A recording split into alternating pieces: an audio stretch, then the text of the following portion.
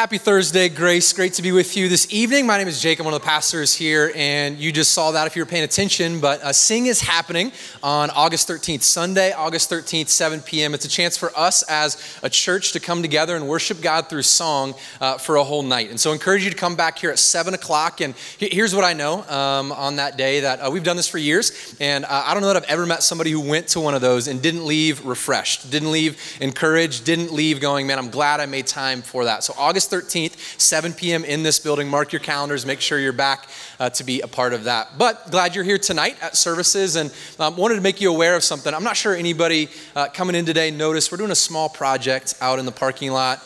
Anybody notice that on the way? Yeah, so a lot's happening out there, and we're excited about it, but some of you are probably like, why is there a massive hole in the ground? I started coming to this church like 4 weeks ago. Is it falling apart? Like, what is going on? And so in short, if you were here for a while at Grace, you know about not coming down, this idea that God's calling us to more as a church, to more disciples, to try to make a bigger impact in our community. And so we've decided, man, God led us towards this addition to our building that's going to include things that are going to help build our church, help serve our community in cool ways, your neighbors, people around you, your coworkers, as well as to help reach the next generation. And so there's going to be things like a gymnasium, a cafe, a playland, and some ministry space that's going to be really helpful for us to continue to grow student ministry, young adult ministry, and a lot of other things. So I could go on and on about what that's going to be, but I want to tell you something that you're going to hear a bunch over the next couple years if you ask questions about that, is to go to the website. Go to the website. And so even right now, you can go to the Engage page and find your way to Not Coming Down.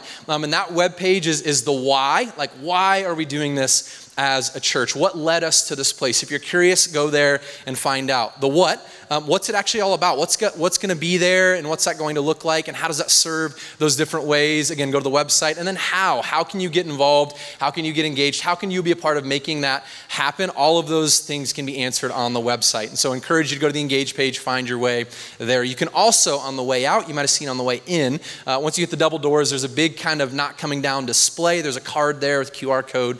We'll get you to the website as well. Now, I don't want to give a lot of detail about it. I'd love for you to go to the website and see it. We're excited. There's awesome stuff we feel like God is calling us to. But a couple things I want to call out from the beginning. This is going to be a while that we're going to be in a construction zone. So if some of you are like, it's going to be done by like Christmas, it is not, all right?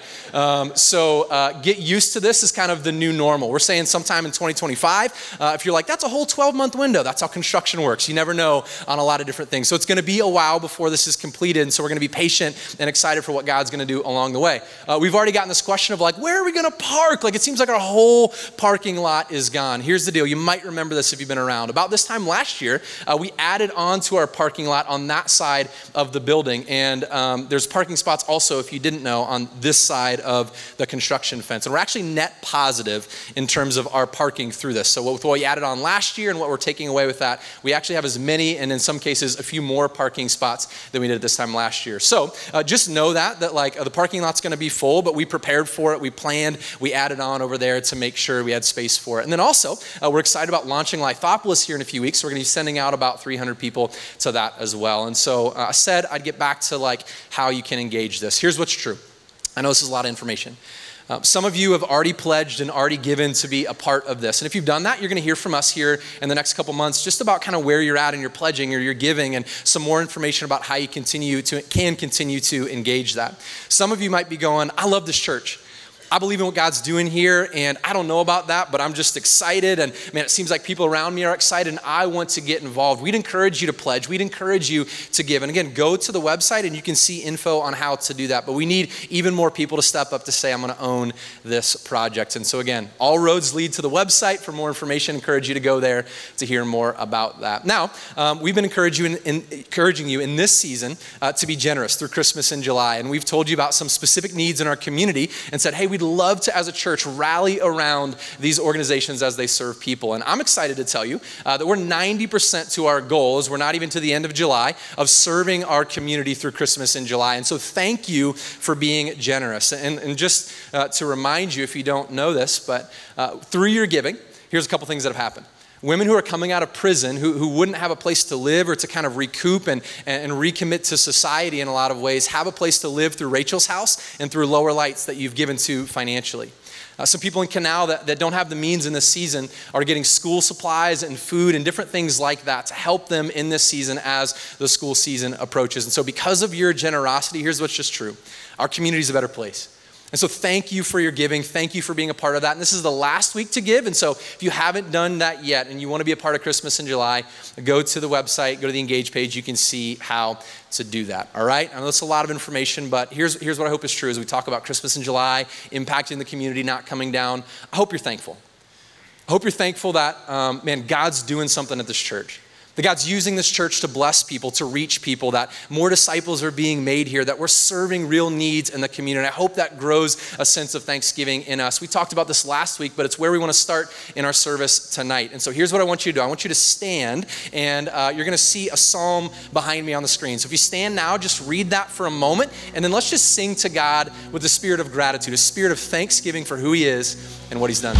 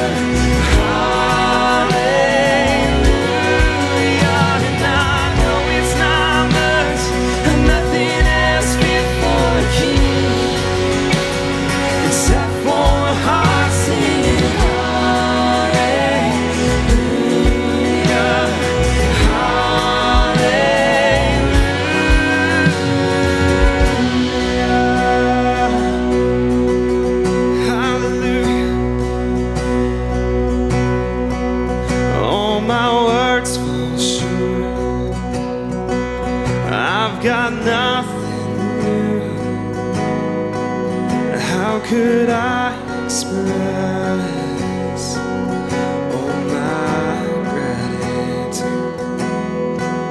I could sing these songs as I often do, but every song must end, and you never do. Let's sing. So I throw up my hands and praise you again and again, 'cause all that I have is a hallelujah, hallelujah. And I know it's not much and nothing else fit for a king except for a heart singing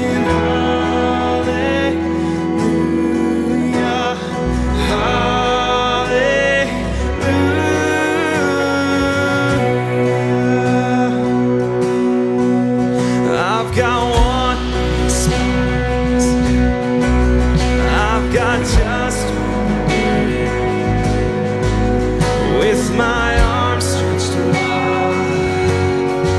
Oh, I will worship you.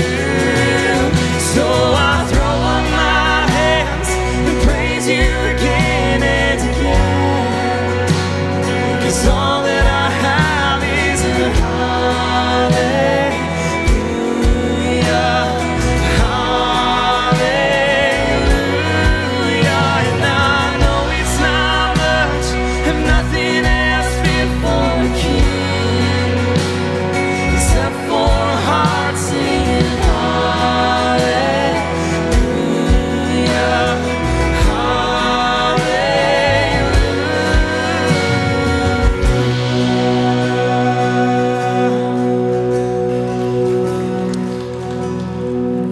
Every person on the planet, if they're honest and they really look inside and look around, no matter how desperate their situation is, has reason to have thankfulness and gratitude.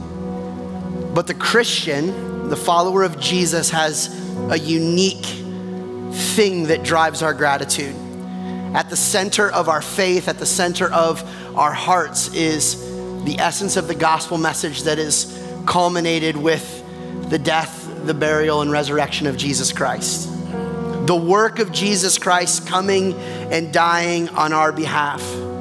Jesus taking on flesh, coming to earth, dying in our place, dying a guilty man's death, although he was innocent, for us in the place where we should have been, dying instead of us. And in that moment, we are reminded of two incredible realities: that sin is worse than we will ever imagine it to be, but that God's love and grace is greater. And so there's this tool, this resource that God says, I want to remind you of that moment, and it's communion. And so hopefully on your way in, you grab the bread and the cup. And I want you to go ahead and grab that and get that out. And I want to be as gracious as I can about this in this moment. As I said, that the gospel message is at the center of the Christian's life, and communion is something that is for Christ followers. I can't emphasize enough how grateful I am that you are here to be a part of this service and connect to our church, hopefully. But if you're not a Christian, I just want to ask that you just kind of take this in and listen and reflect and consider what is in your heart. But as a follower of Jesus, that you are reminded of two incredible realities. One, that Jesus, a real person, took a real beating, a real flogging, died a real death, and experienced real pain on your behalf. And so to remind us of that, we grab this symbol of bread that Jesus broke the night before he was betrayed, that reminds us of his body that was given on our behalf. And so we eat and we remember.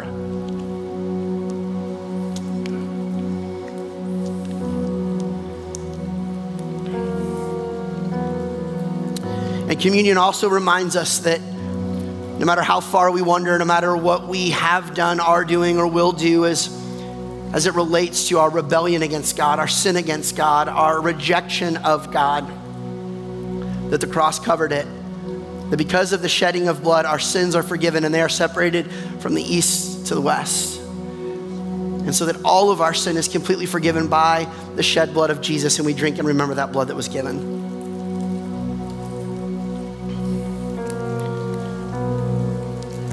When you feel the weight of this message, when you feel the weight of the gospel, if you're anything like me, you're probably, your natural response is, how do I thank God? And I think unfortunately for some of us, what we do is we try to become religious. We try to earn back the gift that was freely given, but the real heart of what God wants is a surrendered heart of worship. And worship manifests itself in a lot of ways, but one of the ways that it manifests itself is that from the depths of our soul, we cry out and we sing to this God who's been so gracious to us. Pray with me. God, in this moment, we feel, we remember, we sense the weight of what you have done for us. And what we want is our hearts postured before you to worship you with all of our lives. But in this very moment, as followers of you, we want to worship you with song, because we can't do anything else but tell you thank you. So help us do it with our heart, our soul, our mind, and our strength. In Jesus' name, amen.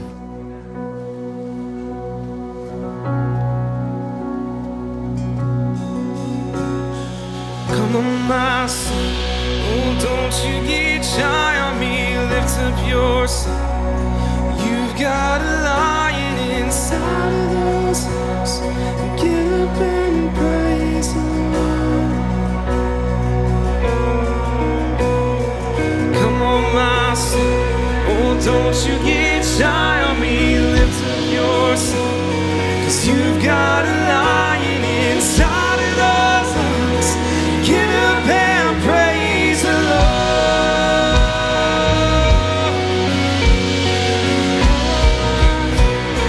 Don't you get shy on me, lift up your son, 'cause you've got a lion inside of those lungs. Get up and praise the Lord.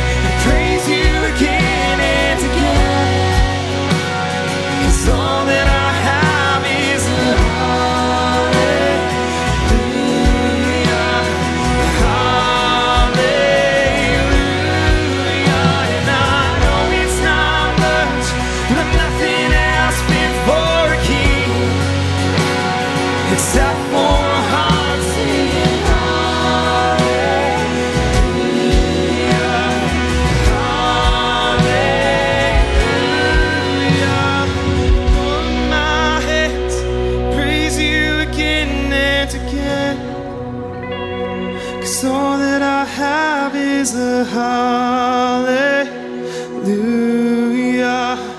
hallelujah. I know it's not much, but nothing else fit for you, King, except for a heart singing hallelujah, hallelujah.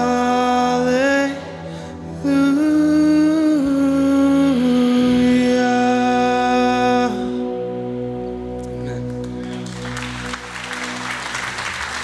We sing hallelujah as just our sign of praise and our sign of worship to Him. And we want to have a heart tonight, a posture that we get to look back on everything that God has done and to say, God, we want to witness to the city around us, to the people around us. Let's continue to sing. When I was lost and all alone, your presence was where I found home. You were there and you're here right now. Yes, you are. In every high and every low, you never left me without hope. You were good and you're good right now. I've witnessed your faithfulness. I've seen you breathe life within. So I pour out my praise again. You're worthy, God, you're worthy of all of it. Your promises never. I've got stories I live today. So I pour out my praise again. You're worthy, God, you're worthy of all of it. Yes, you're worthy. You left the throne and chose the cross, laid down your life to rescue us. The Savior then, He's the Savior now. This is who He is. But even death was not the end. No, you conquered hell, so I could live. Resurrecting then, resurrecting now. Resurrecting then, resurrecting now. I've witnessed your faithfulness. I've seen you breathe life within. So I pour out my praise again. You're worthy, God, you're worthy of all of it. Your promises never fail. I've got stories I live today. So I pour out my praise again. You're worthy, God, you're worthy of all of it. Yes, you're worthy, Jesus, of all of my praise and all of my worship, God. Yes, you're worthy.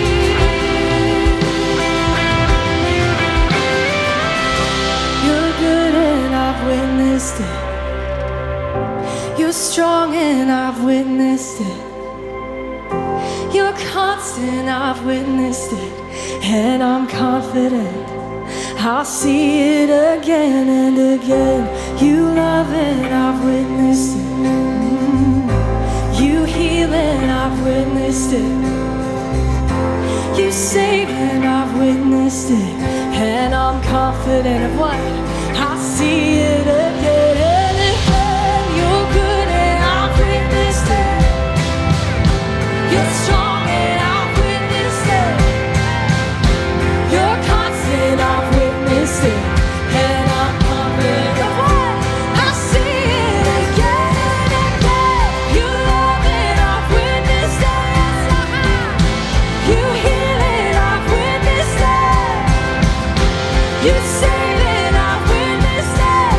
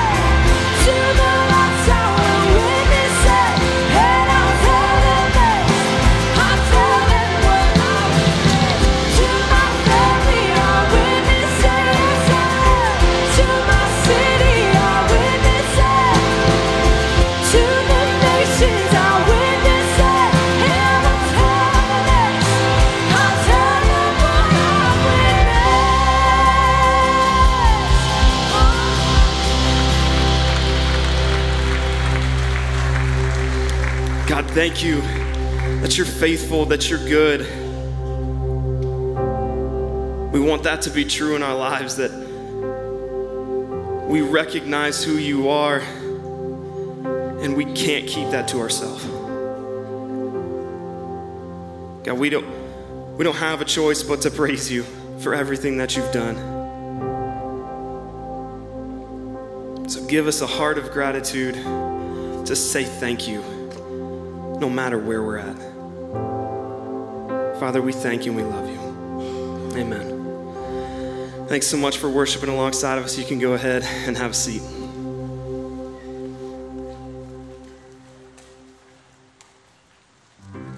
Yeah, I set 3 alarms on my phone. I don't know what happened. There's got to be something wrong.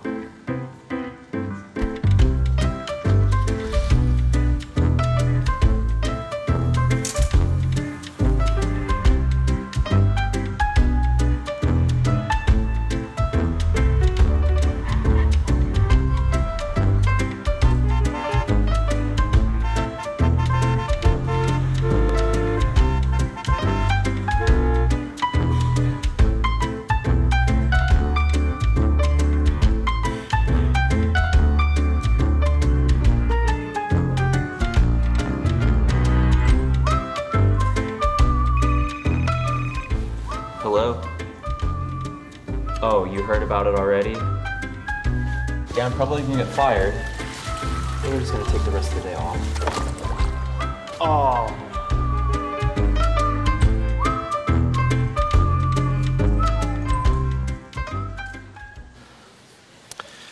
There are bad days, and some of those bad days add up and they turn into bad seasons. And then before we know it, our bad seasons can turn into what feel like a pretty messed up life. And it's not always because of just, dumb luck or unfortunate circumstances. It can be because of the decisions that we're making. In fact, the word that could be associated sometimes with our lives is the word foolish.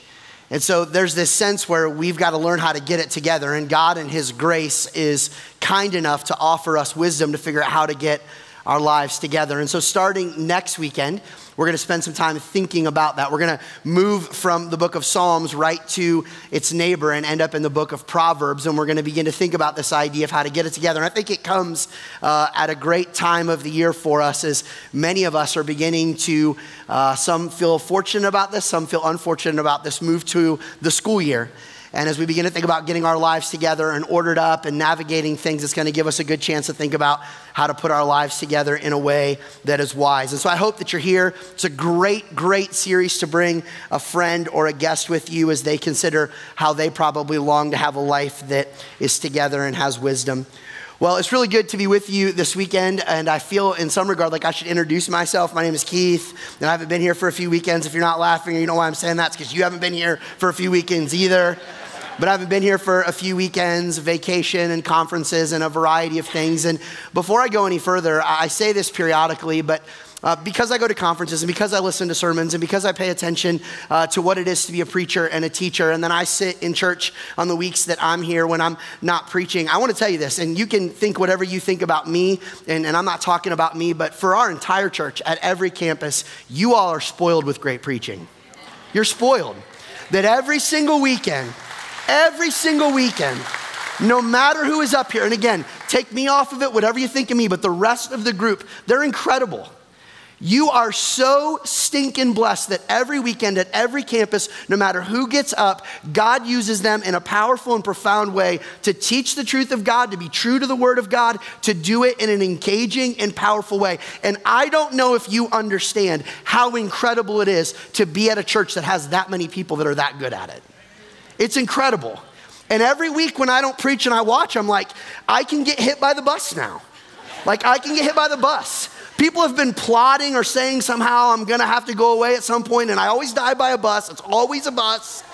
I guess I can go at this point because the team is just doing so well. But I want you to know that and know how blessed that you are. We're finishing up this series that we've been in this summer, and we've been talking about the Psalms, and we've been thinking about this idea of Selah and pause and ponder, and kind of in the middle of it, we've really been processing what goes on in our lives that life goes on and life transpires around us, and we've got to deal with things and we've got to process things. And we all, if we're honest, we want life for our life, and sometimes we don't feel like we have life in our life. And so we're trying to figure out how to get there. And we feel like the Psalms give us some really good resources and tools to think about. And so again, we've said it a lot of different ways, but I'm just going to say it to you this week this way, that we've been getting tools for the inner struggle from the outer stimulus. That we've been getting tools for the inner struggle that show up from the outer stimulus. Life happens to us. There's ups, there's downs, there's wins, there's losses, there's certainties, there's uncertainties. There's just things that go on. And as we navigate those things, we say, man, how do I actually, amidst confusion, get clarity? How do I navigate all that's going on to experience what God says for the Christian is the abundant life, the full life, the life that's meaning and powerful and really is rich. And so how do we get after it? And so we've been trying to say, hey man, the Psalms helps us do this. The Psalm helps us figure out how to be happy. And not like in a shallow happy, but like in a real meaningful way. And so we've been working through these different types of Psalms. And I went through them, and really, if you've been paying attention, there's like a simple phrase you can associate with each of these. We started with the first Psalm of praise, and we said, you know what, we come out, and our response to that is we praise the Lord. And then we went to a wisdom Psalm, and we said a wisdom Psalm should lead us to fear the Lord. Then we went to a lament psalm where life is tough, and we said in those we should trust the Lord. And then we did a remembrance psalm, and we said we should remember the Lord. And we talked about a hymn song, and in that we said we should acknowledge the Lord. And then we did a royal psalm, and we talked about how we should call upon the Lord. And then we did a thanksgiving psalm, and we should thank the Lord. Now come on, be honest. If you were a person who called upon the Lord, thanked the Lord, praised the Lord, sought the Lord, acknowledged the Lord, feared the Lord, trusted the Lord, and you did that daily, tell me your life wouldn't have life. Tell me your life wouldn't have life. And if you're not a follower of God, like that's kind of gibberish to you. But for those of us that are followers of God, just imagine if we could even apply some of what we've been learning through the Psalms to really go, man, how do I take this outer stimulus, deal with my inner life in a way where I apply these Psalms and really lock into how God can manage my emotions, my life, all this stuff. Well, this week as we end it, we go to the last type of psalm that we're going to deal with, which is again a really unique psalm. It's called an imprecatory psalm. And an imprecatory psalm is called an imprecatory psalm because in these psalms there's a imprecation, which is really a call of misfortune upon someone else. It's where you call upon God to say, in so many words, get him. Get him. God, I need you to get him. And it's interesting because as we navigate these imprecatory psalms that show up in the Bible, there's this conflict in our soul. Like we see wrongdoing and we feel a certain way about that. But the Bible also says we're supposed to pray for our enemy. The Bible says we're supposed to love our neighbors ourselves and really be pursuing goodness for people, even people that hurt us, that we should take care of people that hurt us. But at the same time, we're supposed to feel some kind of way about evil. So we'll try to put some pieces together of that, and then we'll land the plane on the series. Earlier this week on social media, I was just flipping through and I saw a video that kind of caught my eye. And it was a group of kids that were at some place that kind of looked like Magic Mountain at the miniature golf course at Magic Mountain, right? So they were at some kind of place like that. And there was some instructor that was clearly giving them instructions for a miniature golf tournament. And it was a group of kids everywhere from somewhere between Cammie and Cooper's age, 8 or 9, all the way up to maybe 12 or 13. But in the middle of that group was what looked like a 24-year-old dude. And he's holding like a legit golf putter. Not a miniature golf putter, but like a putter that you take onto like a real golf course. And then as the video keeps playing, it shows him playing in this tournament against these kids. And he sinks this putt and a little headline comes up over it. He's now -5, crushing the field. He ends up finishing this little miniature golf tournament at -3. And the next video, a part of the video clicks to, they're at like the ticket counter where you turn in the tickets to get the prizes. And the person who was leading the tournament is now giving the championship prizes to the people. And he's giving the prize, she's giving the prize to this man in front of these kids. And he grabs his gold medal and he bites it like in triumph over these kids that he's just won. And I thought to myself, I don't know whether to like go high five this guy or punch him. So I started to read the comments to see what I should feel. And what I saw in the comments was incredible. It was like 50-50. 50% of the people were like, this guy's a genius, he's awesome, we need to find this guy. I love that he took advantage of kids like Cooper, it's great. And 50% of the people were like, where do we get this guy's address and harm him? Like, where do we go after him? And like, people were writing like paragraphs of like, how dare this guy? How wrong is this guy? How awful is this guy? I can't believe it. If I ever see him, and they're going off. I mean, it was crazy. And as I thought about it, I'm like, man, I don't know how you feel about that guy, but I know this. If we were to talk, I bet you could find something in your life where you look at some situation with some person and you feel this way. If I could find them at their house, I'd like to do something. You want that person to get what you think they deserve. It might be some friend of your kids, and he's just a jerk, she's just a jerk, she's a bully, she picks on everybody, you see it, you notice it, but they never seem to get caught, they never seem to get in trouble, and you notice it all the time, and something wells up in your soul. There's that person at work that doesn't do any work, but they keep getting promoted. They keep succeeding, they keep going forward, and you're like, dude, if I could and I wouldn't lose my job, we would have a problem. There's that family member that every time you see them, they stir up the pot. Things go bad. Thanksgiving gets worse. Everything is like, I hope they don't come. I hope they're not there. And they're not just kind of mean. They're like awful and disrespectful and terrible. And you think about, man, I wish I could. I wish we could turn Thanksgiving into a fight. Then there's some of us that like we move it forward and we see like government people. Like whether it's regimes in other places or even our own politicians at times where you see and you're like, man, they're wrong. They're awful. Like, what are we gonna do? You know someone in business and they lie and they don't actually sell what they say they're selling on the label. And in all of it, something wells up inside of you. Something stirs inside of us. And here's what it is. We all come to a place where we want justice for wrongdoers. We want justice for wrongdoers. We want that 24-year-old that was playing golf with those kids. We want somebody to get them. We want somebody to do something to the politician. We want something to happen to our coworker. We want something to happen to that kid who harms the other kids. We want something to happen. And really what's inside of us is what C.S. Lewis once referred to as the ought principle, the idea of ought. That things ought be a certain way, that you ought not be allowed to punch people in the face. You ought not be allowed to harm people. You ought not be allowed to pursue injustice over people. That we sort of intrinsically know that when wrong happens and there's injustice, we should seek justice.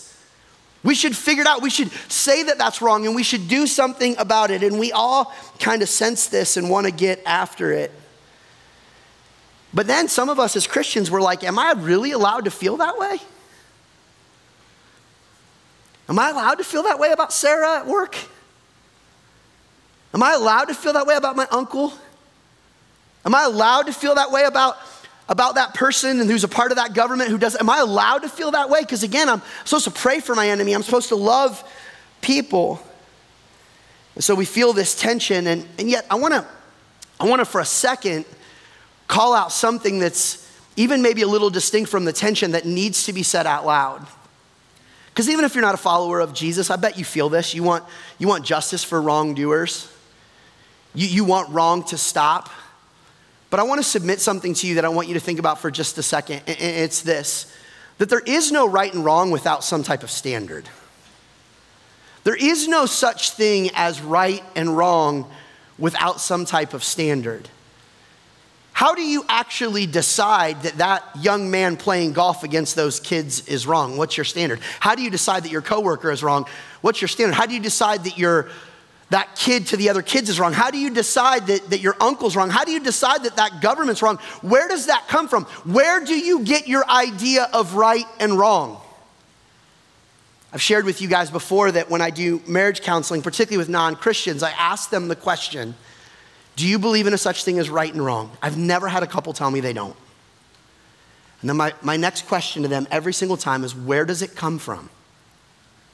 What is your standard? What is it based on? Because we have a lot of people who say things are wrong, but when then you ask them, what is that based on? They don't have anything to stand on. And I would look at you just in love and in kindness. If you want to be like an intelligent person and an honest person and intellectually real, you have to be able to answer the question, what is your standard for right and wrong? What do you base it on? I know that we live in a world that says your truth, my truth, any truth. Don't push on truth. Truth can be truth. I don't even like the word truth. Don't say the word truth. It's true not to say truth, all that stuff. But the reality is you said it's wrong. Based on what? Based on what? Where does the idea that every human being has human dignity even come from? Where do we get the idea that we get to say that that's right and that's wrong? Where do we get to push on these notions? And so before I go any further, I would just love for you to ponder in your own mind, particularly if you're not a follower of Jesus. Where do you get your standard of right and wrong? When you say, I want justice for wrongdoers, what are you basing that on? And can it really hold up? Now, to say it obvious for those of us that are followers of Jesus, those of us that are Christians, it brings us full circle to where we actually started the series. Because we're reminded that our standard is built on a simple reality, and it's the reality of God. In fact, we would say it this way, that the inspired word and the incarnate King are the standards for right and wrong. How do Christians decide what is right and wrong? We go to the Word of God. We go to the truth of God. We go to the Scriptures. We go to the person of God, who He Himself is truth. We go to the one who's never failed. We go to the perfect Holy One. And we say, if we want to know what truth is, we want to know what right and wrong is, we want to know what justice is, we want to know what injustice is, we go to the inspired Word and we go to the incarnate King. And doggone it, we shouldn't go to our emotions. We shouldn't go to politics. We shouldn't go to what's popular. We shouldn't go to some other book. We should go to God. And we should say, what is right and what is wrong according to Him?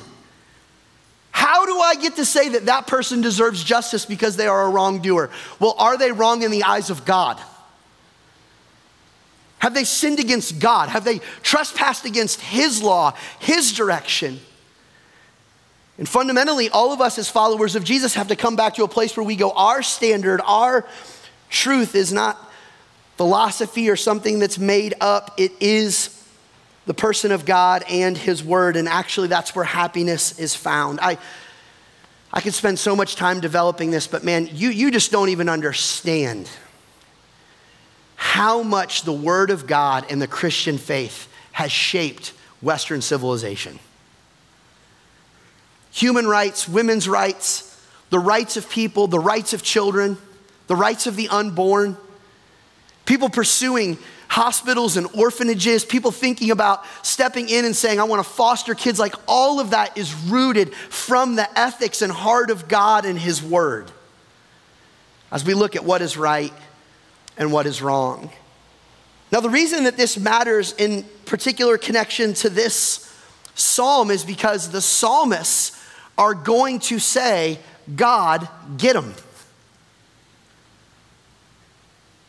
And is the psalmist allowed to say that? Well, I think we're going to see through the heart of this particular psalm what we should have as a heart for those of us that are followers of God. If you've got a Bible, turn on Psalm chapter 5. Psalm chapter 5. And many of these psalms that we've been working through are from King David. And this one is from King David, written again to the director of music. That may be a real person, or it may actually just be kind of a title that they've given to God. And it says in Psalm 5 in the heading that it's actually written for the pipes or for the flutes, depending on your translation. And this Psalm of David is connected when a really tragic thing was going on in his life. David had a really rebellious son named Absalom. You can read about this in 2 Samuel chapter 15. And Absalom wins a following, and he attempts a murderous coup on his own father. His own son gets a following to come and help him, and he pursues going and killing his own father, David. David, in his distress, wrote a bunch of things, cried out to God in a bunch of ways. And Psalm 5 is another example of David navigating this in his life, this outer stimulus. What does his inner life feel? And here's what it says in Psalm chapter 5, verse 1. Listen to my words. He's begging, petitioning to God. We've seen this a lot in the Psalms. Lord, consider my lament. Again, there's really two categories of Psalms, lament and praise. And we said, but those can be broken down. So this is a lament, and specifically in the category of imprecatory. And he says, hear my cry for help. Again, just different words, but like, God, I need you. I need you to hear what's going on. I want to call out to you, my King and my God, for to you I pray. And we've seen this over and over in the Psalms, that when we have this outer stimuli happen in our life, the first thing that should happen in our inner life is we should run to God. We should cry out to God. We should petition God. So David does that, and then it continues, and it says, in the morning, Lord, you hear my voice. In the morning, I lay my requests before you and wait expectantly. It's easy to focus on the idea that he says, I'm praying to you, I'm making my request to you, I want you to hear me, and I'm gonna wait with expectation. But I want you to notice when he makes this call. 2 times, in the morning it says. Now for some of you, you're like, dude, I can't do this, I'm not a morning person. If it said in the evening, dope, I'm in, but I'm not a morning person. But I wanna say this, and this is just, come on, for all of us. There's something profound and powerful when we start our day with an invitation for God to be a part of it. And I'm not saying you gotta get up at 5 a.m. for that. I'm not saying you gotta, sit and have this long time with God before. But what I am saying is, could we all learn that in the morning, something that would be really good for us is to invite God into our space, to invite God into our pain, to invite God into our situation, to look and say, God, today's gonna be a day, whatever it's gonna be, and it's gonna be however it's gonna be, and I invite you to be God over it. Or that you take that situation to him. And again, man, I just wanna say this because I'm preaching to me on this. We will get up early for things. The other day, I got up with the alarm at 4:45 to go golf at 6 a.m. And I didn't think twice. But somehow, if someone says, meet me for coffee at 6 a.m. to talk about the Bible, it's like, well, game the night before, late, don't. But he says, in the morning. And then he begins to talk about what's going on in his heart. For you are not a God, listen to this, this is intense. For you are not a God who is pleased with wickedness. David just calls it out. He says, when I look at the world, I know you, God, and I know how you feel about things. You are not a God that is pleased with wickedness. I know that God is love. I know that. The Bible says that. God is also a lot of other things. And in our definition of love, we have put justice and truth on the sideline. And one of the things that is true about the God of Scripture, the God that we follow, Yahweh, the Christian God who sent his son, Jesus, who is himself God and indwells us with his Spirit, is that he hates wickedness. He hates it. He can't have it. He doesn't want anything to do with it. And he says, I know you, and you're not a God who's pleased with wickedness. He continues to build this out. With you, evil people are not welcome. Pause. Everyone's like, wait a minute, Keith, I've heard you say we're all evil. We are. But what he's saying is people who are evil, who have no desire to repent and seek God and know God and follow God and get right with God, those people are not welcome in the space of God. I know that the world teaches you that everyone is God's kid. Everyone is not God's kid. Everyone is made in the image of God. Everyone is invited to be in relationship with God. Everyone can know God. But people who reject God and pursue evil and don't want God are not connected to God. And he says, you don't welcome those people. They're not in your space. He continues to build this out. The arrogant cannot stand in your presence. Well, we know this, that grace for the humble, the person who's contrite and broken, but the arrogant person, they don't get to be with you, God. You hate all who do wrong. People who don't care about doing right, people who are evil, people who rebel, people who are not interested in you, God.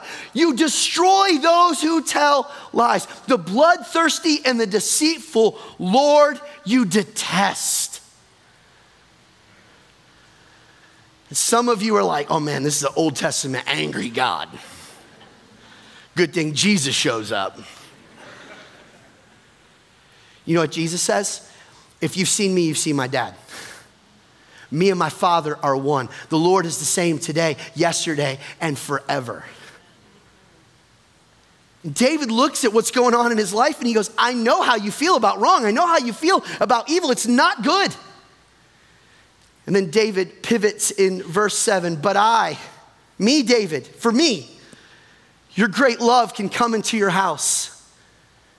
Most people think he's talking about the tabernacle. In reverence, I bow down. My posture changes to you toward your holy temple. Lead me, Lord, in your righteousness because of my enemies. Make your way straight before me. Do we all see the contrast that David's like, you do not like those people. Don't make me like that, man. Work on my heart. Change me. Help me walk straight forward. Help me be holy. Help me be about you. Help me be prostrate in my posture and in my life before you. And then he continues, not a word, moving back to these people, not a word of their mouth can be trusted. Their heart is filled with malice. Their throat is an open grave. With their tongues, they tell lies. Now, you might describe the situation different, but for some of you, this is how you feel about Johnny, 24-year-old golfer, golfing with the 9-year-olds. Or this is how you feel about your uncle, or this is how you feel about your coworker, or this is how you feel about somebody in the government, or this is how you feel, and you look and you're like, they are awful, and you might even be right. They may be awful. And you're like, what am I supposed to say? What am I supposed to do? Well, here's what David says. Hey, God, this is the imprecatory part. Declare them guilty, oh God. Let their intrigues or their counsels or their plans or their ideas be their downfall. This is harsh. Banish them for their many sins, for they have rebelled against you. Some of you are like, this is great. I didn't know I was allowed to do that. Now listen to me. The only way, this is huge. The only way that you're allowed to do this is twofold. One, that you're trusting God to deal with them, not you. And that your aim, listen to me, is redemptive, not retributive. That your aim is that as God would discipline them, shape them, punish them, make them feel what they would feel. What would happen is that they would see God, turn from their ways, and follow God. That you would say, they are wrong, they are evil, but I pray that they would see God, they would repent, and they would meet the Jesus that I've met. But he's also giving you freedom, look at me, to feel the way you should feel about evil. To feel the way you should feel about awful, to feel the way that you should feel about terrible things. We somehow have told Christians that you're not allowed to be heated up about things that are evil. No, you are. But in the middle of that, you don't try to fix them. You don't try to solve it. You say, God, they're yours. God, I pray that you deal with them. I pray that you handle them. I pray that you take care of them. And then David pivots back and he goes to his own heart again. But let all who take refuge in you, God, be glad. Let them, those who know you, ever sing for joy. Spread your protection over them, that those who love your name may rejoice in you. Surely, Lord, you bless the righteous and surround them with your favor as a shield. He contrasts again the evil, the rebellious versus those who are in connection with God. What we see in this psalm is the heart of David, and what we really see is what the Christian heart should be. And it gives us the opportunity to understand where the imprecatory psalms fit, while at the same time, while we should pray for redemption and for our enemies. And here's how you should function if you are a Christian. You should love right and you should hate wrong. You should love what is right and you should hate what is wrong. You should look and go, God is right. His truth is right. His mission is right. His ways are right. His fruit is right. His word is right. So I love what is right. The devil is wrong. Evil is wrong. Sin is wrong. Deception is wrong. Death is wrong. So I hate what is wrong. And again, the psalm is giving you permission to be upset, to be worked up, but to, in your soul, love what is good and hate what is wrong. Can I just be real practical for a second when I think about an example of this?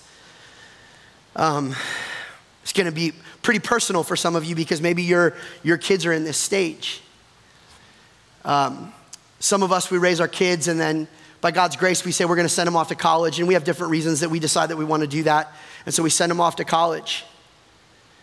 And while they go off to college, they spend years upon years just getting hammered, smoking weed, partying their faces off. And I'm in no way saying that we can fix our kids' hearts. I'm in no way saying that we can control our kids. I'm in no way saying that we can parent them into obedience. I'm not saying any of that. But what I am saying is that when you find out that your kid is rebelling against a holy God in outright sin, your attitude should not be dismissive. Why? Because you hate what is wrong. You hate what is wrong. And on the same side, when you see some other young person who is honoring God and seeking to honor God with their life and their holiness and their dating and the way that they're handling substances and partying, all of that, you shouldn't be dismissive and minimize that. You should say, praise God for that young person. Why? Because you should love what is right and hate what is wrong. I didn't say you should love one more and love one less. I didn't say you should love one person and hate one person. I didn't say you should be nice to one person and mean to the other person. But what I did say is what you see that is wrong, you should hate it. And what you see that is right, you should love it. When our culture starts calling things that are awful good, we should hate it. We should hate it. It doesn't mean we have to be obnoxious. It doesn't mean we have to be rude. It doesn't mean we have to be divisive. But we should look at it in our soul. We should go, that is wrong. And when we see things that are right, we should champion. We should lift them up. Why? Because the Christian loves right and hates what is wrong. And David looks and he goes, man, God, I know you. You are no fan of evil. You are no fan of injustice. You are no fan of people who plan terrible things. You are not good with that. So what I want to do is I want to be right before you. Why? Because the Christian loves right and hates wrong. You know, as we think about living this out, I just want to give us two thoughts from the Psalm to consider this weekend. Thought number one that I want us to think about if we're going to love right and hate what is wrong, I want to begin with this phrase, which is water your own lawn.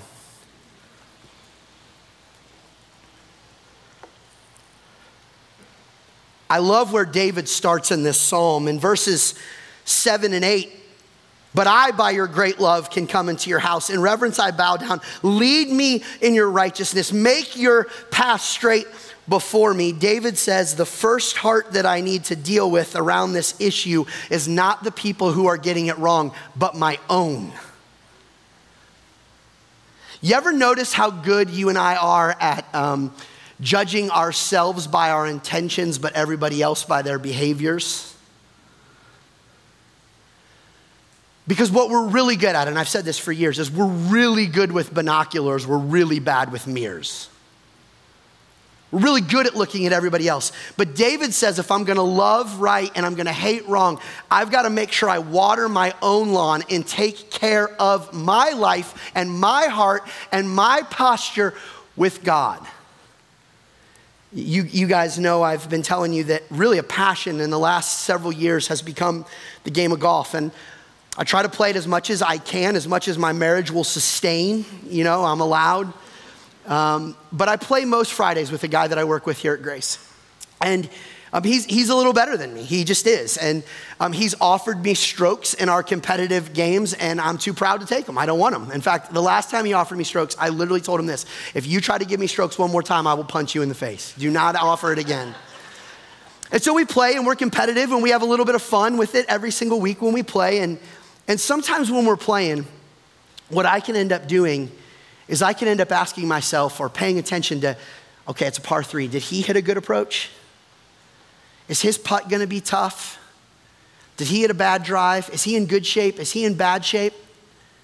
And sometimes listen to me, sometimes I spend so much time paying attention to his own game, I don't pay attention to the fact that I'm just bogeying my way through the course. Because I am so mindful of how he hit his 7-iron, I didn't pay attention to how I'm about to hit my own. We are so worried about the world's understanding of sexuality, and the church's is a giant mess. We are so concerned about the world and their sense of materialism, and we are just as greedy. We are so concerned about the world's pursuits that are shallow and don't matter in the scope of eternity, and we lose our minds and invest in the same exact things as people who don't know Jesus. We are so concerned that they're lying to us, and then we're afraid to be bold for truth at the office. If we want to love right and we want to hate wrong, the people that it begins with are Christians in their own hearts, in their own personal circles, beginning to say to God, God, it starts with me. Come on, straight up, I love you. How much do you love right? How much do you hate wrong? How much does your time with God, your commitment to Scripture, your commitment to serving, the way you're generous, the way you tell people about Jesus, how much does it reflect that reality that you love good and hate what is wrong? I'm not trying to guilt us. I'm not trying to shame us. I'm just simply trying to put the mirror up to us and say, we need to be like David and say, start with me. Make my paths righteous. God, make my heart postured before you. God, make me more in love with you. God, stir my appetites for you above every other appetite. You know, sometimes it's challenging to be able to have the full power of God upon us and upon the ministry of our church, even in terms of something like a testimony. When people meet me and they find out where I pastor, and then they look and they say, oh, I know that person in your church, and they kind of turn away. And when I say what, and when you dig a little bit, what you find out is that the person who's a part of this place is not really loving good and hating what is wrong. Now get it, listen to me. We're all on a journey, we're all welcome, we're all figuring it out. But if we're gonna claim the name of Jesus, we've got to be committed to the things of Jesus. And we've got to hate what is wrong and love what is right. And it begins with us watering our own lawn. I've said it before that when somebody else's yard starts looking a little greener than yours, it means you need to turn the water on your own. Take care of yourself. Number two, David drives this principle home. Let God be God. Let God be God. Remember in verses 4-6, he lays out, man, God, you're no fan of evil. You're no fan of wickedness. You're no fan of awful stuff. Those things can't be in your presence. And then in verse 10, declare them guilty, O God. Let their intrigues be their downfall. Banish them. He says, God, they're yours. Go get them. You do what you need to do. God, you go pursue justice and you make it happen. Whenever you interview for a job, whenever you get a job, one of the first things that you get in that interview or when you get the job is you get a job description. And the job description tells you what you are supposed to do and what you are not supposed to do. And sometimes in that job, you start to do stuff and your boss comes up to you and your boss says, that's not your job, that's somebody else's job. Let them do that. You do your thing. Sometimes they'll say, you're not doing your job. This isn't your job description. You should do this. Sometimes they say, you're messing it up because you're getting in the way of somebody else doing what they are supposed to do. Here's what it says in James chapter 4, verse 12. There is only one lawgiver and judge.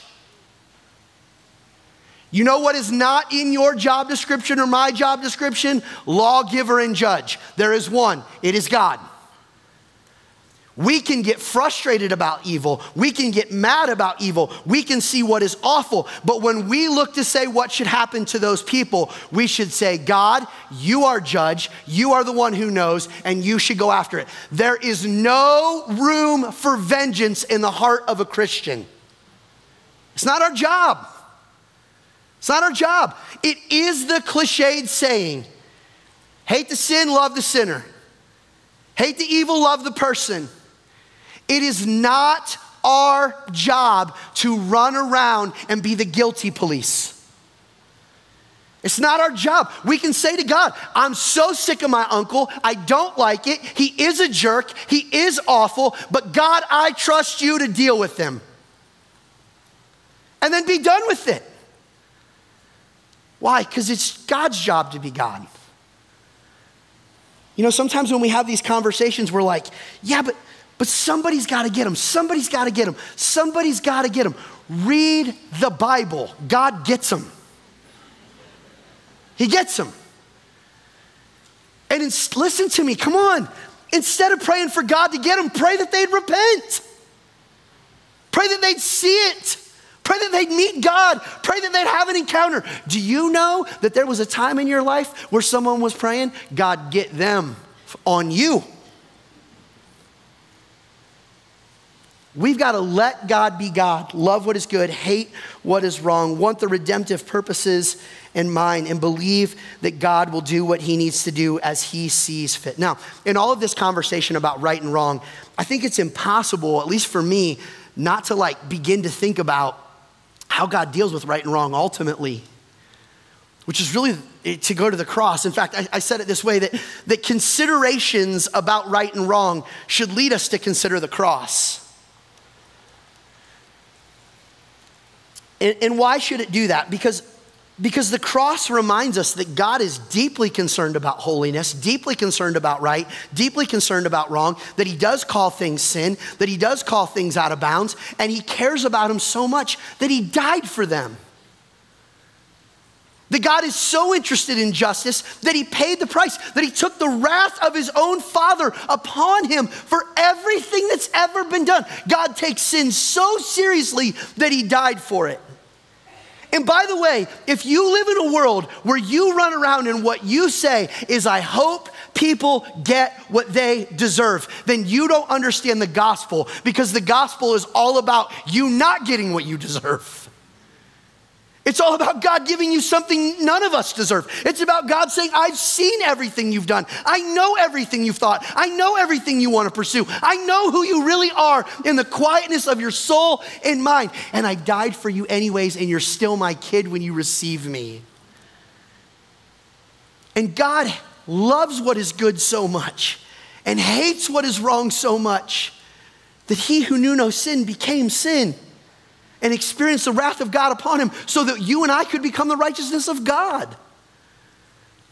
The cross reminds us that God takes this very, very seriously, and he takes justice very, very seriously, and that things that deserve to be punished are indeed punished. What I want to do for a minute is just try to put a bow on all of Psalms, kind of this summer.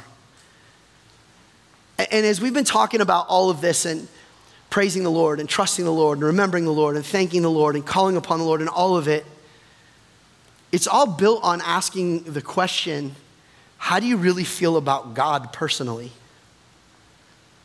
So I want to ask all of us a very honest question. It's really kind of what we just want to do for a minute, which is, what is the status of your relationship to God? Like you personally. What is your personal status and a relationship to God? For some of you, you may say, I have no relationship at all, and I would invite you to know that God wants to start one with you, and you are invited to do that, and you can do that by just saying to God, God, I want relationship with you. I receive what you've done through the person of Christ, and I want to be in, and I want to be your kid. Maybe for some of you, your status is like, you know, the friends you went to high school with. You know of them and about them, and you used to be connected, but it's been a long time. You're not praising him. You're not running to him. You're not Maybe for some of you, you're angry. Maybe for some of you, you would say you're Christians, but I would ask you in this series, do you interact with God the way the psalmist does? Where you fear, where you trust, or the moment life is hard, it's, man, I don't trust God. I run to wine. I run to work. I run to my kids. I run to working out. I know God's done some really great stuff, but I've kind of forgotten that, and I'm just leaning into my current life, and I don't even remember what God's done in my past. Like, where are you? And so what this series has invited us to do is to say that there is a God, an omnipotent, all-powerful, real, holy, perfect God who, listen to me, cares about every aspect of your life and looks and says, my word and me as king are good enough and big enough to hold him. Bring me your life. Tell me how you feel. Tell me what you're dealing with. Trust me, remember me, believe upon me, call upon me. Give these things to me. Grace, the Bible through Psalms has been clear that God wants you to have life in your life. This church wants you to have life in your life. Me, Pastor Keith, wants you to have life in your life. And as I scour the earth and as I read and as I listen and I pay attention to podcasts and I hear people talk and I listen to what goes on, I have found consistently that there is only one way to have more life in my life and have more life in your life, and it is to continually draw near to Jesus. To just more and more. Less of you, more of him. Less of you, more of him. More trust, more belief, more remembrance, more calling upon. And guys, we say it a lot. There's nothing else that can hold the weight of all you're dealing with. And for some of us, we're willing to put the weight of our death upon Jesus, but we're not willing to put the weight of our day-to-day upon Jesus. And Psalms is inviting us to say, all of me for all of him, here it is. And the only one who can sustain it is the person of Christ. Would you pray with me?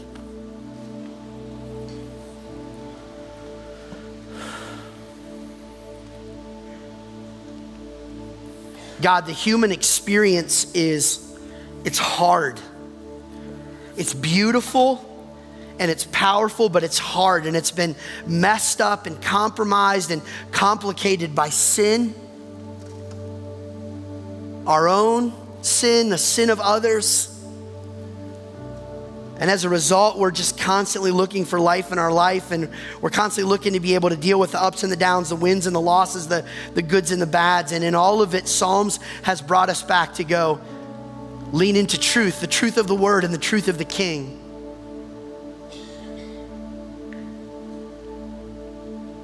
God, there's nowhere else to go but to you. To the only name that saves, to the only King that is, to the only one that every knee will bow and every tongue will confess that he is God. The only answer is to draw near to Jesus.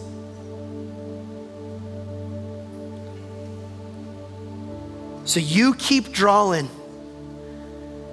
and Grace, let's keep responding. We pray all of this in the name of Jesus. Amen.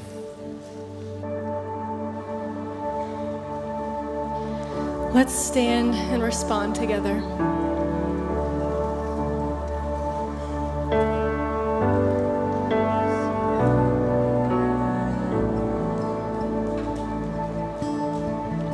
You were the Word at the beginning, the one with God, the Lord Most High. Your hidden glory in creation